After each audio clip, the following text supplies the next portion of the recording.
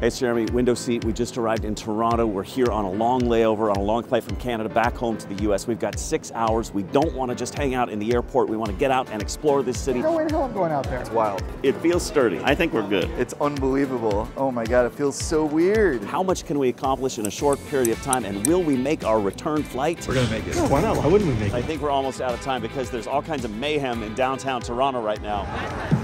Find out in this episode of Window Seat.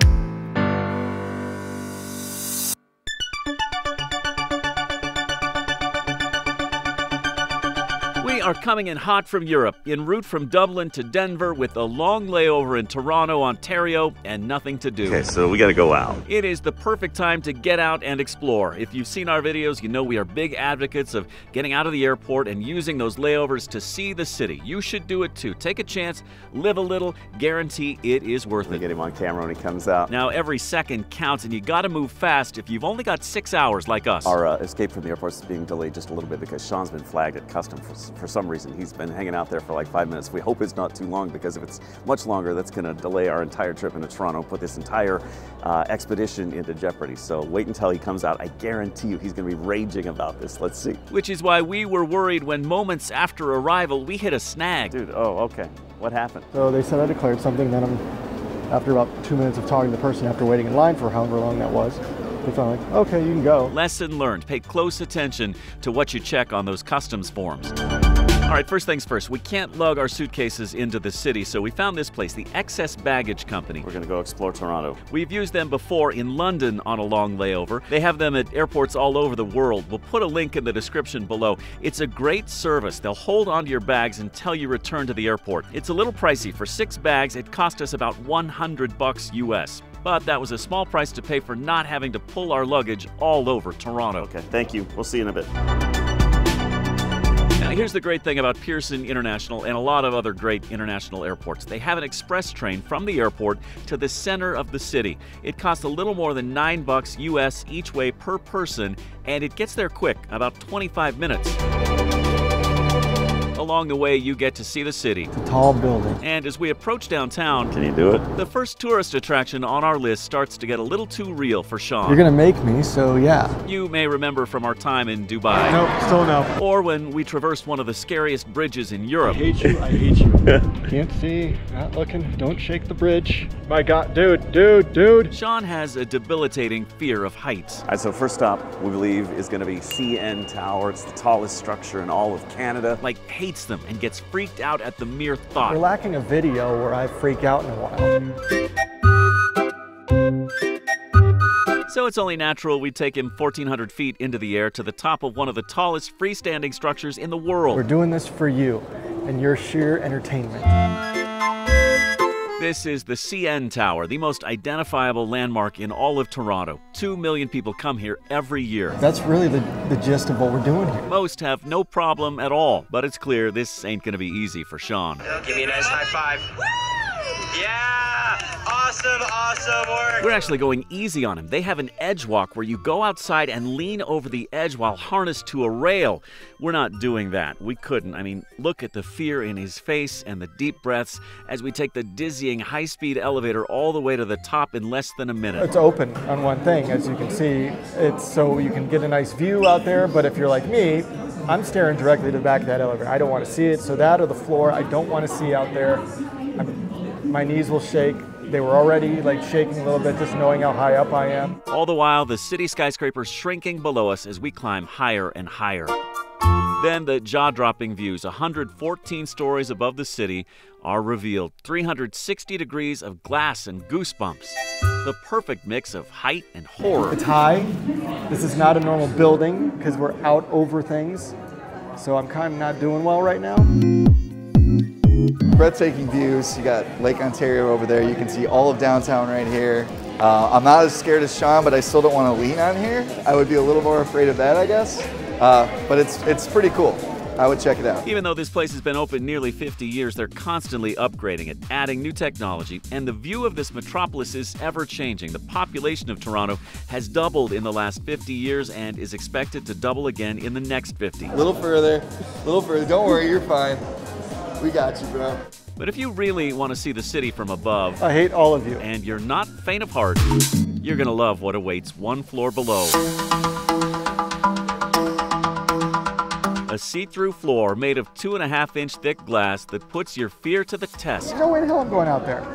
Not doing it. So Drew's from Chicago, and he knows at Willis Tower, the glass is cracked twice. Twice. This looks a little more sturdy, honestly. While Sean remains steadfast, our pal Drew ventures out onto the thick glass floor. Oh my God. This is so crazy, it feels wrong. And I decide to give it a go too. So yeah, it's like a 1,000-foot drop down to the frozen tundra of Ontario below us, but I don't know, I don't mind it that much. I'll get down here and give you a little bird's eye view. It's, I have no idea how thick the glass is. I hope that it's very thick. But you know, I subscribe to the theory that when your number's up, it is up, and there's not much you can do to change that. I suppose you could lessen your chances by not standing on something like this, but hey, why not just go for it? It's fun. It feels sturdy. It feels definitely nice and thick and sturdy. As I knock glass, Sean knocks wood that we make it out of here alive. So back down the elevator we go, back to street level, and back to our mission of seeing as much as we can of Toronto in a short period of time. So, bottom line on CN Tower, it's a nice quick visit. Lines weren't long, especially on a weekend day like today. Views were great. There's construction going on, so you didn't get the full experience, but you definitely got the overall vibe. And if you're scared of heights, like Sean, what a treat it really is. Okay, so there's stop one. Now we're headed straight to the Hockey Hall of Fame for stop two. Along the way, we get some cool views of Canada's largest city. Right there next to us is the stadium where the Blue Jays, Canada's only remaining Major League Baseball team, play ball. We also passed a number of bars and businesses rolling out the red carpet for the NHL All-Star Game, which was happening just days after our visit. Then there are the skyscrapers, the cool architecture, the police, lots of police, lots and lots of police. Wait a minute, what exactly is happening here? Right in front of the train station, we stumble onto a protest over the war in Gaza. Several hundred people on hand making their voices heard. But at least from our vantage point, it never got out of hand. And despite the major police presence, there weren't any big problems. Once we walked a few blocks from the protest in the shadow of the CN Tower, we finally reached destination number 2. A mecca for hockey lovers the world over. This is the Hockey Hall of Fame. Located inside the architecturally stunning Brookfield Place. Oh wow, very cool. Tucked beneath a cluster of shops and a food court, you'll find the front entrance to hockey history. Oh, we're in the World Hockey Hall of Fame. It's really cool. It's weird to get here. You have to come down in like the basement of the square. In these hallowed halls, they pay tribute to the greatest teams, players, coaches, and referees to ever hit the ice. There's just a lot of history, things to learn, things to see, just, you know, artifacts of the game. And we're not just talking about the NHL. This place pays tribute to the sport played all around the world. 74 international teams recognized right here. From the frigid rinks of Northern and Eastern Europe to the blazing deserts of South Africa to some very unexpected places. No way. There's a North Korean jersey. What? There's even a full-scale replica of the Montreal Canadiens dressing room, a team that won 23 Stanley Cups. Pucks, sticks, and uniforms from some of the most historic hockey games and hockey players ever.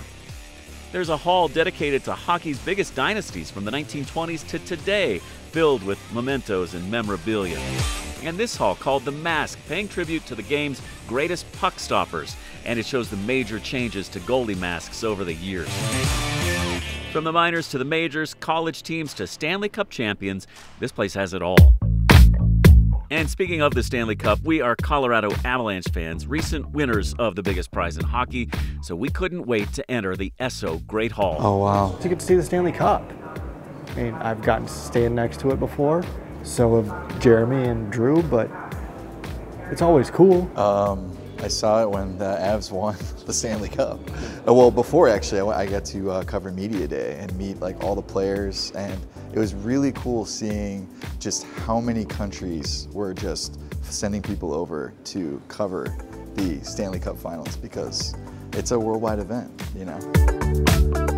Also in the Great Hall, nearly every major trophy awarded in hockey and tributes to some of the past winners and game changers. This place is a game changer. It's got to be one of the coolest professional sports halls of fame in the world, and if you care even one iota about this sport, you're going to love it. And bring your kids because it's completely interactive. They have exhibits where you can practice being a goalie. Let's go 37. And you can practice shootouts against a virtual goalie. Oh. You get 8 shots. Sean actually snuck 4 of them past the goalie. Not bad at all. No, it's not bad. Got a little lift, which is, I haven't played in a while. Forgot how to swing that thing. I liked street hockey when I was a little kid. So overall, real win, I think. That was cool as hell. Awesome. If you're at all into hockey and its history and its international reach, this is the place for you. You've got a few souvenirs for the family. So great experience. And if you've got even just a couple hours in Toronto, head down there because it's perfectly worth it. So we've accomplished CN Tower, we've accomplished Hockey Hall of Fame, and I think we're almost out of time because there's all kinds of mayhem in downtown Toronto right now. There's a pro-Palestine protest, and you can hear them honking their horns in the background. So we're worried they may disrupt rail service or cause some other issues downtown, so we're just gonna head back to the airport and try to make that flight. And by the way, our fears were unfounded. There were no issues whatsoever. We headed right back to the train station, bought another express train ticket, and began the journey back to Toronto Pearson International Airport with plenty of time to spare. But we weren't quite done. Drew wanted to experience some Canadian cuisine known as poutine. Right. So at a restaurant just past security, we ordered him a gooey plate of it. It was good. It's definitely more of an appetizer, at least the version they had, than a meal. So I would keep that in mind if you order it yourself. And just like that, in one long layover, we experienced the highest of the highs in Toronto. We soaked in a lot of hockey history in the cathedral to the sport. I'd say we got a taste of this place that we never would have experienced had we not walked out those airport doors. All right, so there you have it. Whether it's London or Toronto or Timbuktu, if you've got a long layover, get out of the airport, get into town, experience something interesting, create a good memory. Even if it's just a few hours. We picked a couple of things that were pretty cool, and you can do the same thing no matter where you're going. Get out and explore. Don't sit in the gate area or in the lounge at the airport. There's much more fun to be had. That is it for this episode of Window Seat from Toronto's Pearson Airport. I'm Jeremy Hubbard. We'll see you next time. And next time is next Friday when we drop another brand new video from our adventures all over the world. Please let us know in the comments what we missed in Toronto and what we should see next time we're there. Also, we'd love it if you liked and shared our videos so we could spread the word. And most importantly, hit subscribe if you'd be so kind. Hope to see you back here soon. In the meantime, be sure to check out one of these other videos from Window Seat.